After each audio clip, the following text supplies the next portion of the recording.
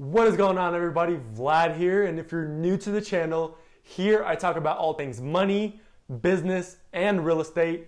And today we're going to talk about how to get started in real estate in your early 20s and how I actually got started myself. So full disclosure, before we get started, this is meant for true beginners, somebody that doesn't have a lot of money, but they have a lot of time, they're ready to hustle and get into real estate. If you have more money, there's obviously more avenues for you, there's more opportunity. But I'm going off of my own experience. Whenever I started out, I had absolutely no money. I was working a part-time job and not making too much money at all. So for me, starting in real estate was really about hustling and actually making things happen, with my own effort instead of being able to leverage money for opportunity. So when you're first getting started in real estate, you really have to look at yourself in the mirror, think about what you're good at and what you actually want to do. Because when it comes to starting in real estate, I recommend two different ways, and they couldn't be more different. They're completely opposite and require completely different things, but you kind of have to base your personality off of which one you would enjoy more. On one hand, we have the traditional side. This is the listing, buying, selling, kind of the regular real estate that we're used to. $1 million listing, stuff like that, selling mansions, selling starter homes. You're the agent, you're representing your clients, and you're making the transaction go smoothly for them. On the other hand, we have the investment side. Here, you're not representing anybody. You are for yourself, you are a business owner. Specifically, I am talking about wholesaling real estate when I'm talking about the investment side starting out.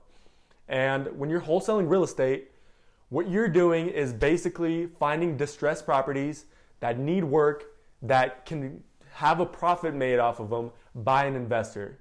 So for you, you're not representing, you're coming in, hustling, looking for a deal. And if that deal makes sense and it actually pencils out, then that's a deal that you can do. And those are completely different ways of looking at real estate, but I definitely recommend starting out with either one of those two. So let's dive deeper. When you're going the traditional side, you're gonna have to become a real estate agent. So what you'll have to do is you'll have to take your real estate courses, you'll have to pass the real estate exam, and then you'll have to hang your license with the broker that allows you to practice real estate in the state of your choosing. It could be the state you reside in or a different state, but I definitely recommend starting out in your state. And once you hang your license, at that point, you're fully licensed to practice real estate, and you can start representing clients as both the buyer's agent and the listing agent. When you're going the traditional side, you're gonna have to have some money to start out. First of all, you need to take your courses. So for me, I was able to take my courses online here in Nevada, and they cost about $100 for me. And once I was done with those, I actually was ready for the test. And the test is $200, and then it's $100 every time you need to retake it after that. So if you fail the first time, you have to retake it, you have to pay, obviously. And then at that point, once you pass, you're ready to get licensed, you go, you get licensed with your real estate division, and you hang your license at your brokerage. Most likely, you'll have to join the National Association of Realtors, which will give you access to the multiple listing service, and which is basically the kind of comprehensive database of properties that are listed on the market in your particular state.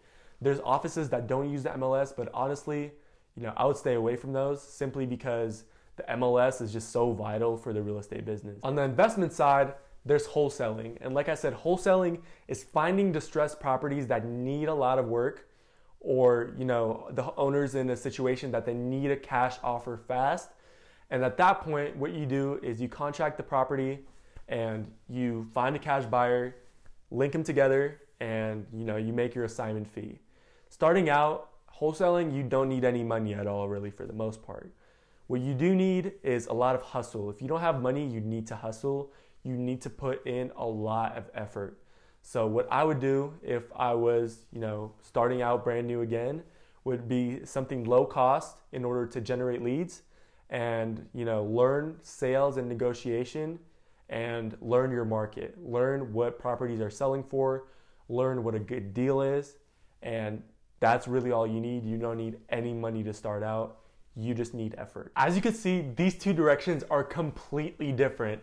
On one hand, you have to be a hustler, you have to be an entrepreneur, you have to go out and you have to source good deals that are both a win for the seller, win for you, and win for the buyer. And then on the traditional side, you have to be very customer service oriented. You have to really represent your clients well. You have to have their best interest in mind. And when you do so, you're gonna make a lot of money because a lot of people are gonna wanna work with you. I have both perspectives on this matter because, quite frankly, I've done both. I'm both a real estate agent, fully licensed here in Nevada, and we also do wholesaling through my company that I founded. So I have both sides of the spectrum and I've seen both sides. I started off on both sides. So I really know that, they're two separate things. They require two different kind of mentalities, but both of them are not easy. That's right. A lot of people, they ask, what's easier? What's the easy way to do something? And the answer is, there is no easy way. If it was easy, everybody would do it, and it's not. On the wholesaling side, you have to get those deals. They're hard to source. The people are sometimes hard to work with because there's a ton of investors that are, looking for these deals. And then on the residential side, there's a ton of agents out there. You have to set yourself apart.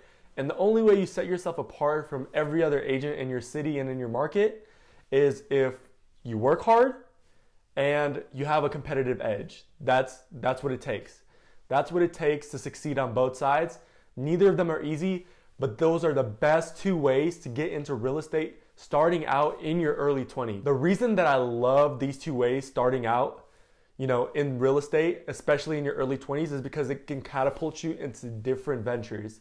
I know a ton of real estate agents that, have started as a real estate agent, then, flipped houses, then they bought rentals, then they did commercial stuff.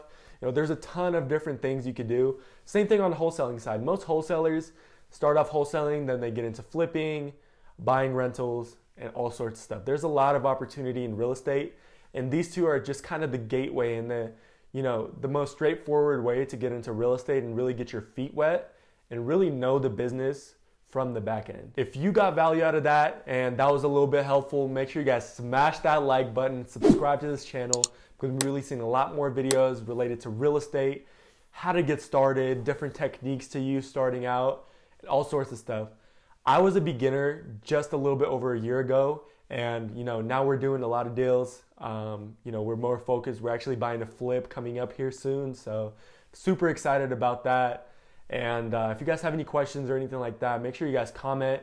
I'd love to interact with you guys, see if I can give you any pointers. And feel free to DM me on any of my social media handles down below, and I could definitely give you some pointers, as to what I think would be the best route for you or whatever. So thank you guys for watching. I really appreciate it, and I enjoy making these videos a lot. Peace.